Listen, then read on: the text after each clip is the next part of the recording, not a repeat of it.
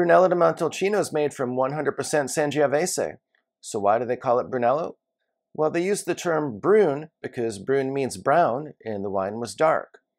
They added the ello because Muscadello was a common grape in Tuscany at the time, so they combined it to get Brunello, and then added Montalcino to reflect the town of origin.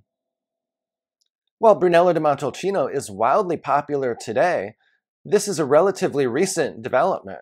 In fact, in the 1960s, there were only 11 commercial producers and around 65 hectares planted to vine.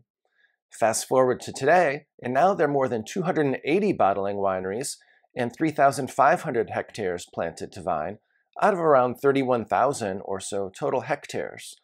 Brunello di Montalcino received DOC certification in 1966, and it was the very first red wine to achieve the DOCG designation in 1980. Montalcino is located in southern Tuscany. It's generally warmer and drier than Chianti Classico.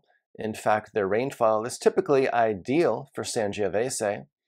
In addition, the Mediterranean Sea is only about 40 kilometers away, so there's cooling breezes that help to preserve acidity and freshness in the fruit.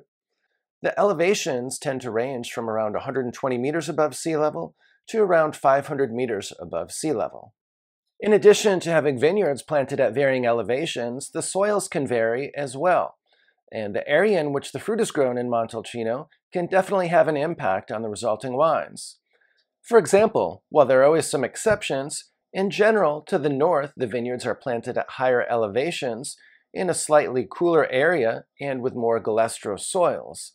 This results in wines that tend to be a little bit lighter, with higher acidity, a little bit more elegance, and which have more aromatic intensity.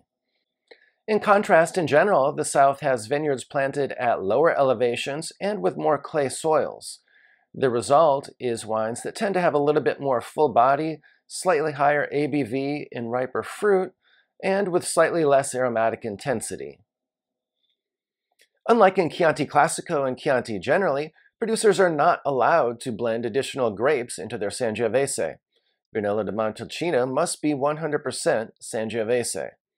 In addition, Brunello must mature for a substantial period of time before it's released, which helps explain part of the reason why it's a little bit more costly than some other wines. Specifically, Brunello may not be sold until 5 years after harvest, and it must spend 2 years of that time maturing in oak. Similarly, Brunello di Montalcino Reservas may not be sold until 6 years after harvest, and also must spend 2 years of that time in oak.